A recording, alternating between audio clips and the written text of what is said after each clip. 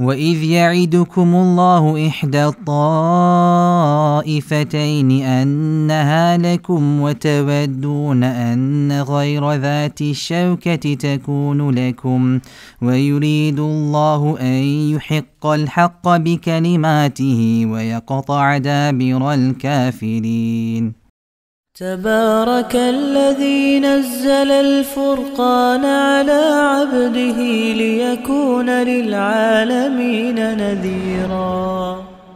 Assalamu alaikum and welcome to another episode of the Quranic Seerah. In the previous episode we spoke about the changing of the Qibla, how it was a test for the believers, and this occurred in the second year after the Hijrah. In today's episode we'll be discussing the Battle of Badr, the very first battle in Islam, and this occurs very shortly after the changing of the Qibla. But before we discuss the battle itself, let's discuss some of the context. In Makkah, the Muslims were persecuted, tortured, boycotted, and some were even killed, all without retaliation.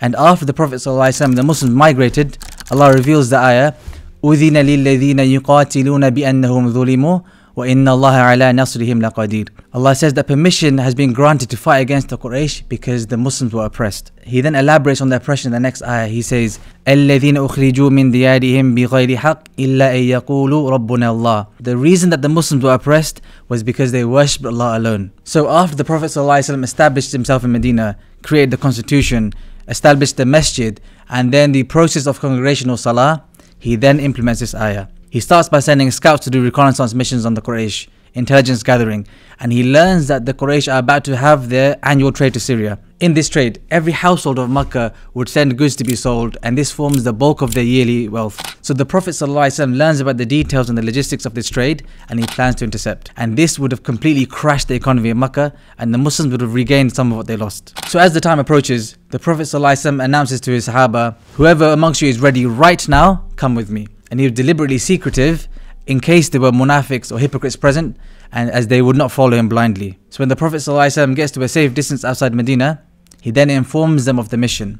He takes a head count, roughly 313 Sahaba and 100 camels. So one camel between 3 people, and they begin marching. The 2 Sahaba that were paired with the Prophet ﷺ, they say to him, O Messenger of Allah, you take the camel for the whole time and we'll walk. As Allah says in the Quran, لِتُؤْمِنُوا بِاللَّهِ وَرَسُولِهِ وَتُعَزِّرُوا وَتُوَقِّرُوا. We believe in Allah and His Messenger and we honor Him. But the Prophet ﷺ's answer gives us an insight into his character and his tactical genius. He says, neither are the 2 of you any stronger than I am, nor am I in any less need of the ajr. And this answer is so beautiful because it removes any guilt that they might have felt whilst the Prophet ﷺ walks. And also, it serves as the greatest form of motivation for those that are marching in the desert and facing its difficulties, the heat, the thirst, how exhausted they are, and then seeing the Messenger of Allah going through that with you. The news and the happenings of the desert are typically passed through travelers and Bedouins. So Abu Sufyan, who's leading the caravan to Syria, he hears that an army is assembled from Medina, and he then decides to switch routes to Syria. He then sends an envoy back to Medina saying the Muslims are coming for your goods, so send an army to intercept them. Given that their wealth is at stake, they rush to war. They gather around the Kaaba and they make dua, O Allah, whichever the 2 armies is more noble in your sight, grant them victory. Not realizing that they're making dua against themselves. Allah says, إِن تَسْتَفْتِهُ فَقَدْ جَاءَكُمُ الْفَتْحِ. If you're asking Allah about the victory, then know that the victory has already been given. And then later in the ayah he says, وَلَوْ كَثْرَتْ وَأَنَّ اللَّهَ مَعَ الْمُؤْمِنِينَ. Regardless of your numbers, it will not avail you because Allah is with the believers. A short time passes and the Prophet ﷺ now hears that the Quraysh have formed a large army and they're coming for the Muslims. So the Prophet ﷺ does something that you'll see constantly throughout his seerah. He does shura. He seeks the counsel of his companions. He asked them, what do you think about meeting an army that was coming prepared for war? And some of the Sahaba became hesitant. As Allah says, كَمَا أَخْرَجَ رَبُّكَ مِنْ بَيْتِكَ بِالْحَقِّ وَإِنَّ فَرِيقًا مِنَ الْمُؤْمِنِينَ لَكَارِهُونَ. Allah had brought out the believers from their homes in truth, but a party amongst them were unwilling. Allah then proceeds to gently rebuke some of the Sahaba in the next ayah. He says, يُجَادِلُونَكَ فِي الْحَقِّ بَعْدَ مَا تَبَيَّنَ كَأَنَّمَا يُسَاقُونَ إِلَى الْمَوْتِ وَهُمْ يَنْظُرُونَ. That some of them were arguing with the Prophet ﷺ regarding the truth after it had become clear to them, as if they were being dragged to their deaths. Put yourself in the shoes of the Sahaba. Most of them didn't have weapons or basic armor. Some of the Sahaba didn't want to meet the army, but Allah had a greater plan. The Battle of Badr is known as Yawm al-Furqan, the day where truth becomes undeniably clear from falsehood. Allah says, لِيُحِقَّ الْحَقِّ وَيُبْطِلَ الْبَاطِلِ وَلَوْ كَرِهَ الْمُجْرِمُونَ. That Allah should establish the truth and abolish the falsehood, even if the disbelievers or the criminals dislike it. A short while after this, some of the scouts of the Muslims, they capture 2 strays from the army of the Quraysh, and they begin questioning them. Then the Prophet ﷺ extracts information from them. He asks them, how many camels do you slaughter at night? They say about 10. So the Prophet ﷺ estimates that there are 1,000 in number. And then he gathers that amongst them are all the senior leaders, including Abu Jahl and Umayr bin Khalaf. The Prophet ﷺ becomes very happy by this. He knows the promise of Allah to be true. But some of the Sahaba become even more worried now.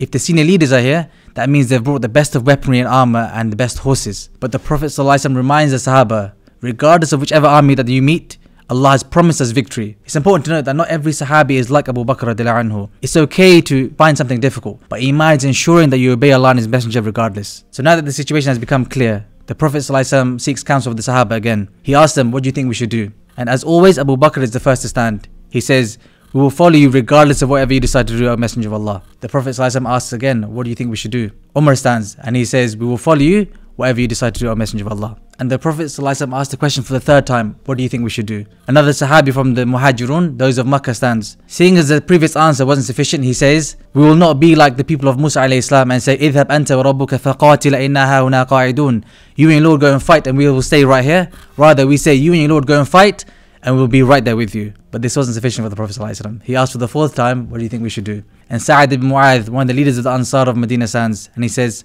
perhaps you mean us, Ya Rasulullah. He says, have we not believed and followed you? We swear by Allah that which He has sent you is true. Even if you lead us into the ocean, we will follow you. We are vicious in war and sincere in our hope to meet Allah. And this made the Prophet ﷺ very happy, and this brings us to the conclusion of this episode. In summary, look how the Sahaba went above and beyond the obligations. The Ansar only signed up for defensive jihad to protect the Prophet ﷺ within the bounds of Medina. And also look how much they sacrificed. Let's take them as role models and sacrifice at least our time to learn the book of Allah and the sunnah of the Prophet ﷺ. That's all for this episode. See you in the next one. Assalamu alaikum wa rahmatullahi wa barakatuh. If you enjoyed this video, why don't you consider subscribing? Leave a like, comment down below and share. Jazakumullah khair.